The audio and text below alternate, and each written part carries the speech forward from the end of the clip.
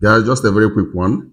In this video, I am going to share with you guys how you can convert your BTC, Bitcoin to USDT or any kind of coin at all to USDT, which is a stable coin. All right. And we're going to be doing this through Kucoin. Now, Kucoin and Binance is also similar, when it comes to their interface. I'm going to share with you guys how you can convert any coin at all. You guys know that Bitcoin, if Bitcoin goes up, your money goes up if it's in Bitcoin. If it goes down, your money also goes down if it's in Bitcoin. All right.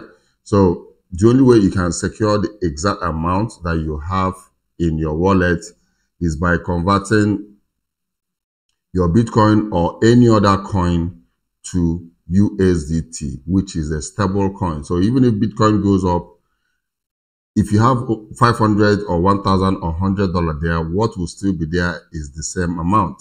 Now, if you have your money in Bitcoin and if Bitcoin goes down, your money also goes down. But if you have that money in USDT, which is still a stable coin, even if Bitcoin or any other coin goes down, the money still remains. If it's 500, it's 500. If it's 100, it's 100. If it's 1,000, it's still $1,000. The only place it can affect you is when maybe dollar drops. So if you're trying to change it, maybe you're going to change at that current rate. If dollar also goes up, if you're going to change your money, you're going to change it at a very high rate. So what I'm going to share with you guys here is how you can convert any kind of coin to USDT, which is a stable coin. Now I am going to take over this phone and I'm going to use this phone that I'm using to record myself to do that. And we're going to switch to my laptop camera and I'm going to walk you guys through on how you can do that just within few seconds. So guys, what we need to do now is just to go to Kucoin app. Just come and search for Kucoin app. Okay, open Kucoin. And we're in home page, which is left down corner of the phone.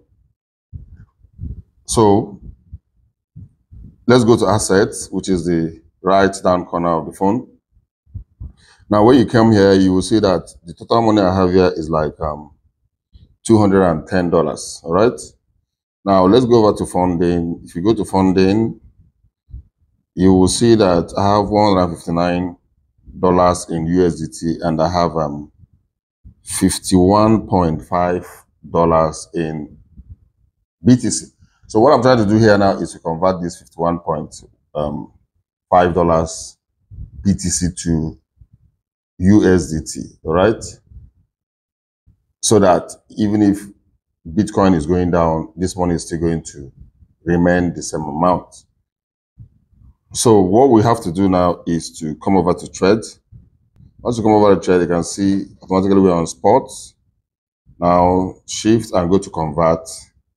Once you get to convert, BTC is already here.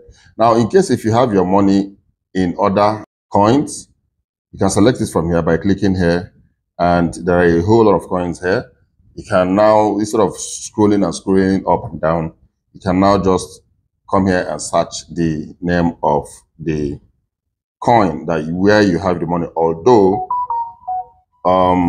once you have money, most of the coins that you have money will be listed on top. So I want to convert the BTC, which is 51.5 to USDT. Assuming I want to convert my USDT to BTC, what I need to do is come here, select USDT. You can see USDT have 159 is still on top and BTC have 51.55. If you click on USDT, now it's telling me you convert to BTC. You can still convert to any other coin apart from BTC. Now, if you click on max 159, you can still type only 100 and that I want to convert only $100. But I'm not trying to convert my USDT to BTC. I'm trying to convert my BTC to USDT because USDT is a stable coin. Now I'm going to go to here and select BTC and click on max. I want to convert all the money. So when you click on max, you can see the max is 51.55, but what you're going to get is 51.449. There's a little charges when you're doing all this conversion. So the next thing you need to do is just to click on confirm. Once you click on confirm, you can see it brought out this and it's telling you BTC from BTC to US is 51.44. That is what you're going to get. And click on confirm. Once you click on confirm, it's going to roll. You received 51.44 USDT. So I've converted the BTC I have in this wallet to USDT so that it's going down. BTC is going down, it's not going to go down. Even if it's going up, it's going to add value, it's going to increase in the amount. But just to be on the safe side, I just want to share with you guys how you can convert any of your coins to a stable coin. So when you come to asset now and go to funding, okay, go to funding. If you go to funding, you notice that BTC is no longer here because I've converted all the BTC. So what you're seeing here is USDT. And if you come to this USDT, let's refresh it a little bit. Okay, I think it's in. Okay, let's go to overview. Okay, the USDT I converted is in trading, right? And the one I had there before is in funding.